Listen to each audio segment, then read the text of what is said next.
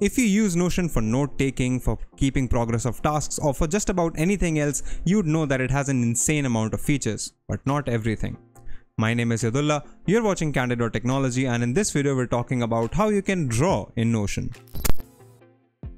So you want to draw on your Notion pages, but you can't because Notion doesn't support any sort of whiteboarding or drawing features by default.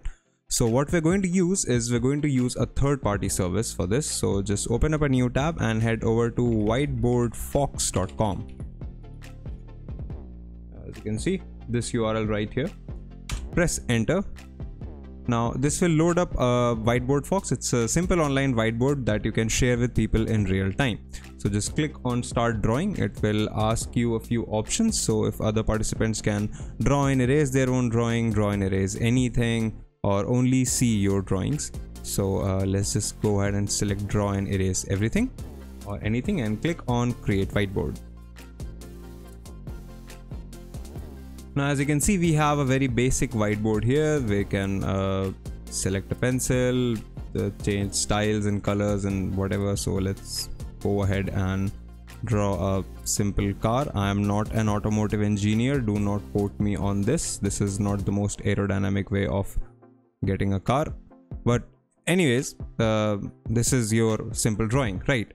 So how do we get this to Notion? What you have to do is head over to options, click on share, and this will give you a link for the whiteboard. Just select the link and copy it, click OK, and now we're going to head back to our Notion page.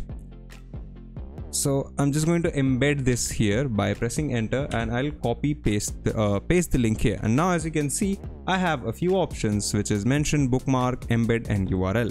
We're going to select embed, and now we give this some time to load, and here's your whiteboard.